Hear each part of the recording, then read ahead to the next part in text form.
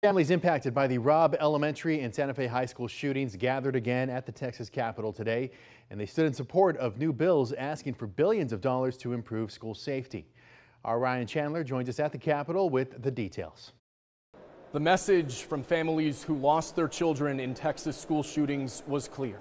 They fear more families will join them next session if Texas does not take action this year. That's why they stood with State Senator Roland Gutierrez, as they plan to do every week, to announce a new series of bills aimed at preventing the next shooting.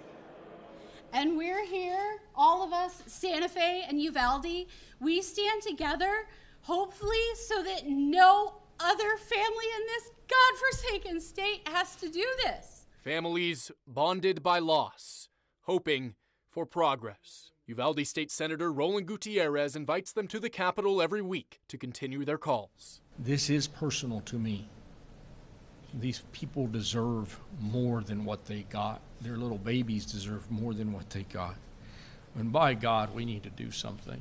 Gutierrez announcing 3 new bills. The first would put an extra police officer in every school in Texas, asking for $750 million to create the Texas School Patrol with 10,000 officers. Each parent should be able to send their kids to school knowing that they're going to be able to pick them up at the end of the day. We can afford to do this, and we should do this. Another implements new requirements for mass shooting training and radio functionality after communication failures contributed to a delayed response at Robb Elementary. Not one damn radio worked inside that building. Not one radio.